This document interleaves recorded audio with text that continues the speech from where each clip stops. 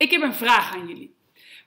Messi is de beste voetballer op dit moment van de wereld. Denken jullie dat hij dat binnen 1 dag geworden is?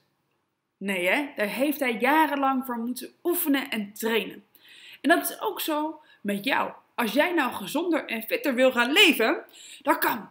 Maar dan moet ook jij gaan oefenen en trainen. Dus dat gaat niet binnen 1 dag. Je kan niet iets wat je eerst de ene dag altijd doet, de volgende dag opeens gelijk helemaal anders doen.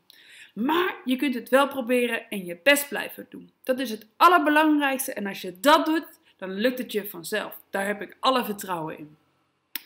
Nog een tip van mij, van de juf. Probeer dat niet allemaal in 1 keer te doen.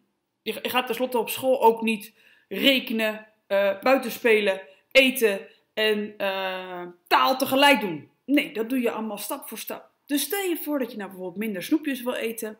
Probeer je daar dan op te richten. Probeer je een aantal weken te trainen, zodat jij dat minder snoepjes eet. En ik weet zeker dat het je dan gaat lukken.